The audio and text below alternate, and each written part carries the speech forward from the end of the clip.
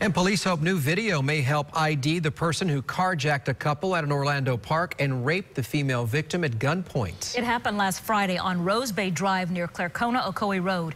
That's where Channel 9's Angela Jacobs joins us live. And Angela, detectives have not said where the cameras were that caught these pictures. Vanessa, we know the attack happened in this parking lot, and there are cameras we saw on the entrance of this nearby building. But no matter where this video came from, detectives now hope it leads to an arrest. Take a good look at this 5 seconds of video. This is the suspect police believe held a man and woman at gunpoint at an Orlando park before sexually assaulting the female victim and stealing the couple's car.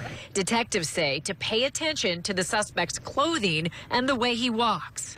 It happened June 29th around 3 o'clock in the morning at the Rosemont Community Center Park. Police say the man in this sketch was armed with a handgun when he walked up to the couple and forced them out of their car. News spread like wildfire about what happened. This lifeguard has worked at the park's pool the past 6 years. He didn't recognize anyone when we showed him this latest video, but hopes someone will. Even though the incident happened well after the park's official hours, he told us it's had an effect on its tight-knit community. Kids out here all the time and counselors, and it's a very kid-friendly environment, so hearing something like this happen is just really shocking. Police say the man escaped in the victim's dark blue 2015 Hyundai Sonata, similar to the one in this picture.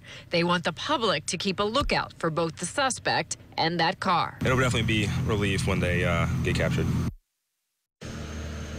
And back out here live, since we were out here earlier this week, this reward has now been posted, offering $5,000 for any information leading to an arrest in this crime. Reporting live in Orlando, Angela Jacobs, Channel 9 Eyewitness News.